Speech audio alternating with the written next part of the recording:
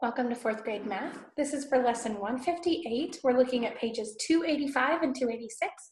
You also have a speed drill, lesson 158 speed drill, 2 minutes and 30 seconds for that. So first of all, we're going to get started. We're going to do a rapid calculation drill. So get your thinking cap on. 6 times 8 minus 6 divided by 7. Times 6 divided by 9 minus 2 times 8 equals.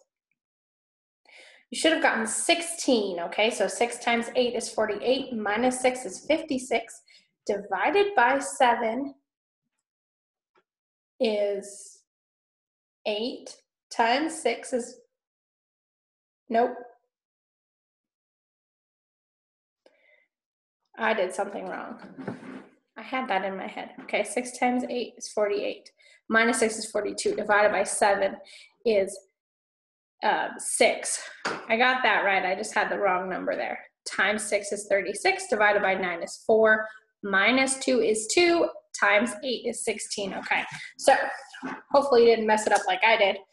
All right. Before I let you go to your speed drill, we're going to do a problem here on the board. If you can see it, this is a 7 1/8 minus 2 1/3, all right?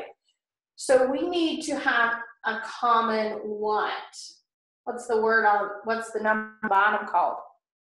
Denominator, okay? Denominator, down in the basement is the denominator, okay? So 8 and 3, what would be a common number that both of these can go into, okay? Not less than these, but bigger. Well, let's see. 8 times 2 would be 16. Can 3 go into 16? Nope. All right, well, let's go 8 times 3. Now that takes care of that. And 3 can't go into 8, so 8 times 3 is what? 24. Can 4 go in, or can 3 go into 24? Yes, okay, so of course 3 times 8 was that, so then we multiply by 8, we multiply by 3, we get 8 on the top and 3 on the top. 3 plus 8 is what? 11 over 24. Oh, sorry, we're not adding, we're subtracting. Okay, now, can you do 3 minus 8? No. Let's go back to that. All right, so got to take away from this, and we're going to add, and we're adding 24 over 24 to 3 over 24.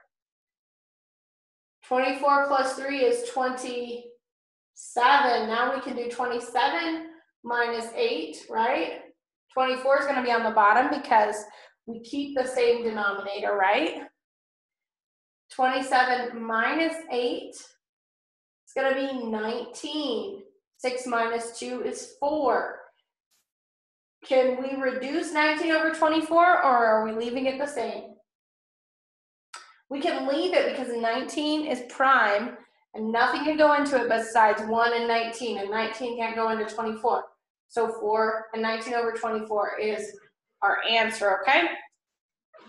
Today we're starting area, so I'm going to let you go ahead and take your pause the video, take your speed drill, and when you come back, we're going to jump right into area. I'm going to erase this so I pause it.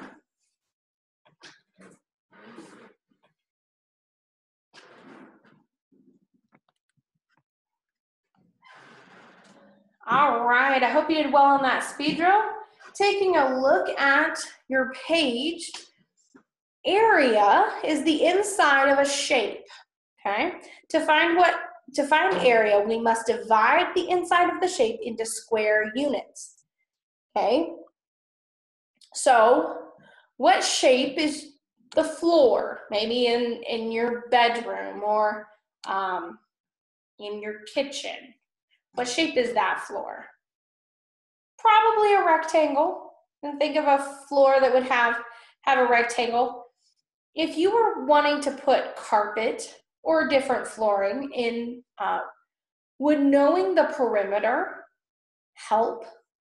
Just the perimeter? No, you'd have carpet all the way around the outside, but would you have carpet on the inside? No. You need to know how much we would need for all of the floor, right? And so that is where area comes in, all right? So you've probably heard commercials where carpet is sold by the square yard. A square yard is 1 yard long and 1 yard wide. If you have 4 yardsticks, oh, I don't have 4 yardsticks, I'm sorry. If you did have 4 yardsticks, you could place them in one here and then one going up and in a square, and you would see a square yard. So I only have 1 yardstick, so I can't do that. But possibly another time I can get all of our yardsticks and see if I can do that, maybe next video. So up here, I've got our chart. Area is the inside of a geometric shape. Here's a rectangle, okay? So it's divided into square units, right?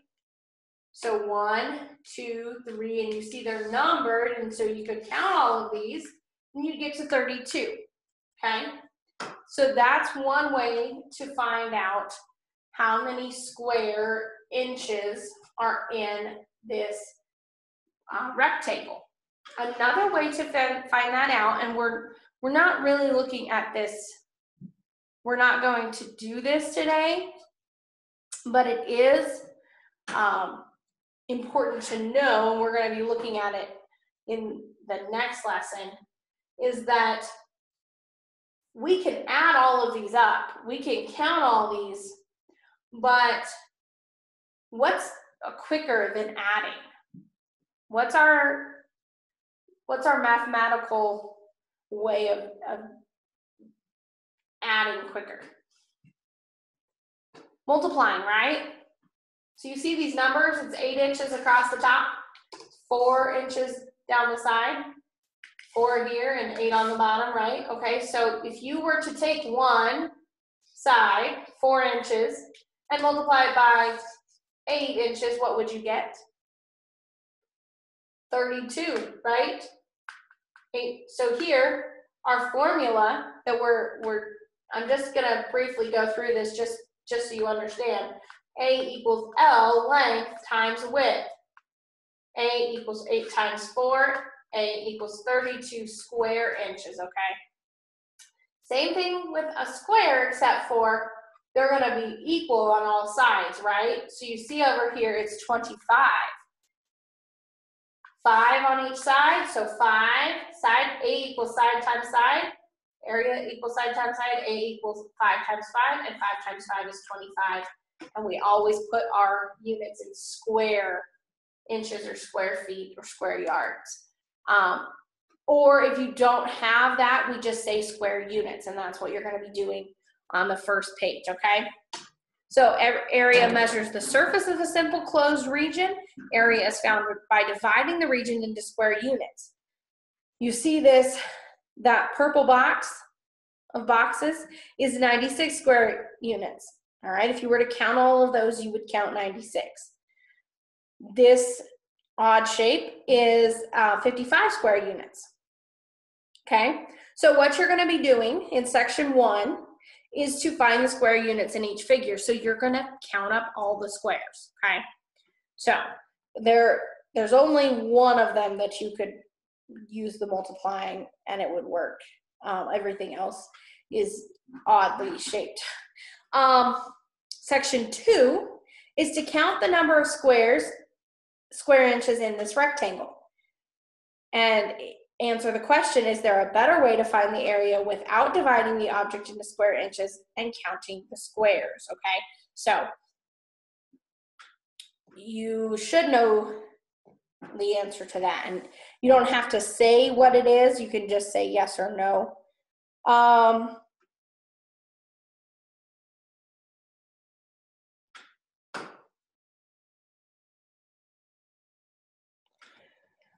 right, so then turning the page over, section 3 is just naming the geometric figures. Okay, so those are, we've done all of those before.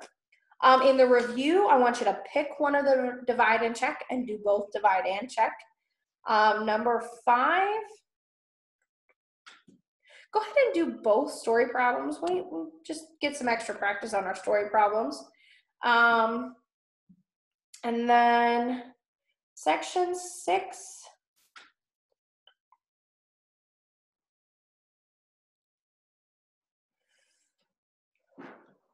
I want you to do D and then pick one out of A, B, or C, okay? And then section 7. Do C. You're using the formulas for these. This is perimeter, so don't worry about area now. This is perimeter. I want you to do C because it's a square, and then pick either A or B, one of the rectangle ones, okay? All right, so that's what you're doing on your page today. And there isn't any homework for this section, so just do what I've given you. And if you need more work and want to finish up the rest of it, because there's not that much extra, you can.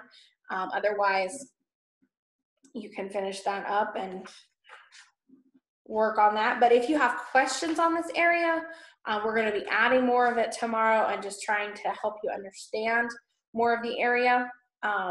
But if this is really a hard concept, let your parents know so that they can let me know, and we can try to work that out, unless your parents know how to explain it in a different way, and that's fine too.